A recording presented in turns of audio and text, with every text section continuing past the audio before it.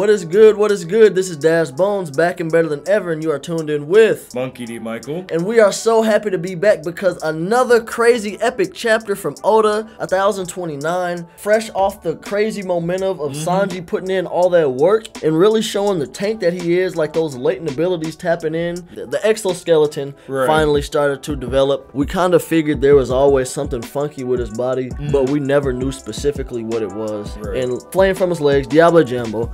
It all makes sense, but even though we got to see that greatness at the end of this chapter, he's still running from it, right? Literally still running. I mean, honestly, at the end of the day, I know, look, Daz here has been super standing over Sanji and the fact that Oda's finally giving him some play, but at the end of the day, Sanji's still running. He's not putting out any hard work, at least in my opinion. He's not putting in any hard work. That's why I was happy about this chapter, because finally we don't have to sit here and focus on him, even though we know that Queen is completely focused. All he wants to do is see Sanji's raid suit. But enough about that, right? He withstood the strongest attacks from a 2nd Division commander. Give that credence, and he is unfazed completely. But you're right. As soon as we get those couple panels about Sanji, we switch over to Big Mom, Kid, and Law. And literally, it's just more of an all-out fight between Law and Big Mom. Kid is over there like, with his little headache, and we're like, what is happening? He going through it. Yeah, he's really not getting a chance with it. It's kind of unfair at the same time. He has no idea what's going on. He just wants to make his big debut, and like Hawkins is just like sitting back in the other area, just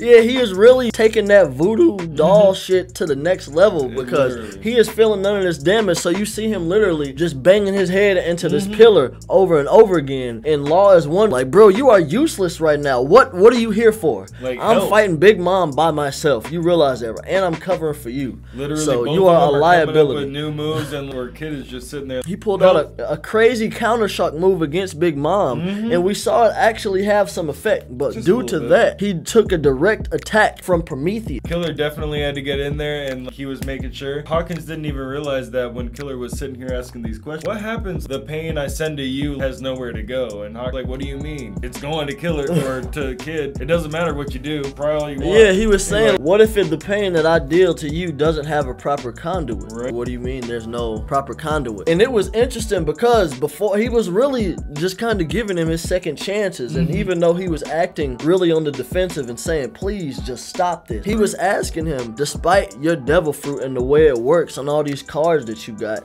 and you dealt out the cards and saw that it was best to align with Kaido because we had 0% chance. Despite all of that, I know you feeling regrets because all of us are literally still here. So how are you feeling now? How are you feeling now? And that was, he was trying to kind of hint to him, it's a rising of the moon, and the cards are gonna tell the truth. And he asked, what is the outcome of this battle?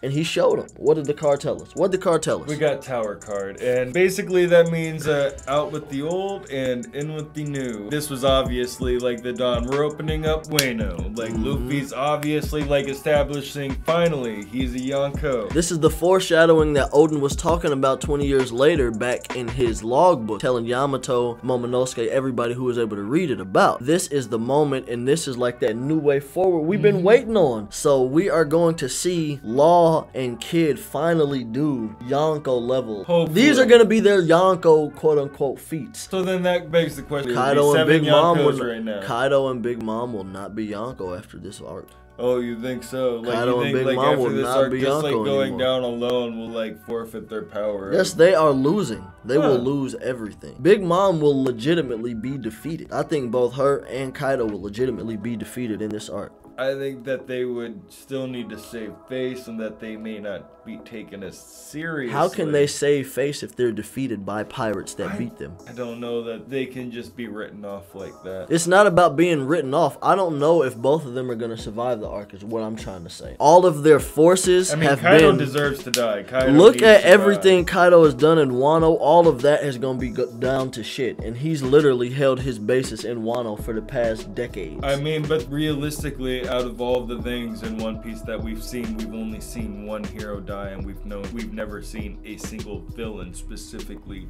die. Then when will they? I guess right now would be the best time, but there's no guaranteeing that. Like, what relevance will Big Mom and Kaido have beyond this arc? I mean, I can't say that I would feel unfulfilled if Luffy didn't finally get his one-on-one with Big Mom. He just ended up getting taken out by Kid and Law. But she's fighting his contemporaries, pirates who are supposed to be on his level when they go. Right, but at the end of the day, it's still not their fight over the wedding cake. Yeah, but why would Luffy get his opportunity to transcend and them not? Like, if Luffy's really gonna defeat Kaido, why wouldn't them I completely agree with what you're saying. Don't get me wrong, like because they still need to get stronger as well. But what I'm saying is that them basically taking over for his issue. I understand the fact that you just don't see how two Yonko can really just get taken out for good here and here, like here and there. It just doesn't. I don't know. But as like with the Marines getting involved, it's going to be this is going to be the this isn't going to be the conclusion of the fight with Killer. Killer's going to get involved in other fights after he puts in that work to defeat Hawkins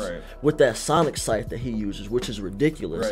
After he cuts off that arm and he realizes that when that proper conduit is not there because Kid does not have that left arm, it has a metal arm. It's a wrap after that happens to Hawkins. He has nothing to really. Just imagine the one-arm Hawkins versus Zoro, and that's what you got right here. But at the same time, it could be similar to Aokiji, and he could end up with a straw arm. I mean, granted, it's not very. I think Basil Hawkins is dead, bro. Useful. He got his. It looked like somebody sliced his face up. You never know until it's officially confirmed by Oda that they're dead. Specifically, that's how we knew that Ace was dead. Yeah, well, like it was like drilled in our face. You loved him. We made sure you loved him. Ace and Whitebeard.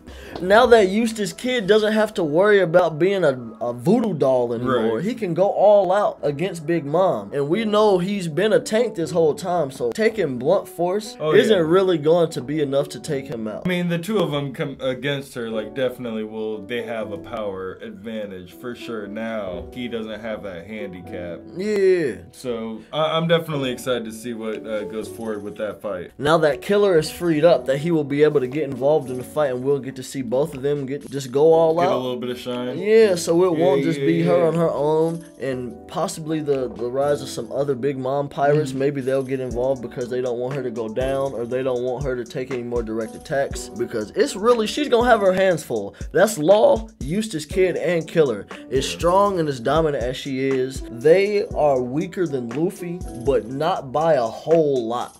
In terms of overall ability. So be prepared to see some crazy shit in the next few chapters. Bells and whistles, because Oda has just been putting it out, and I know that Daz here has been enjoying the hell out of all this Sanji content. Oh, bro, can we get back to the set? We got to see Killer. I'm loving the right hand man, so let's get back to Zoro. Let's get back to our regular scheduled programming, right?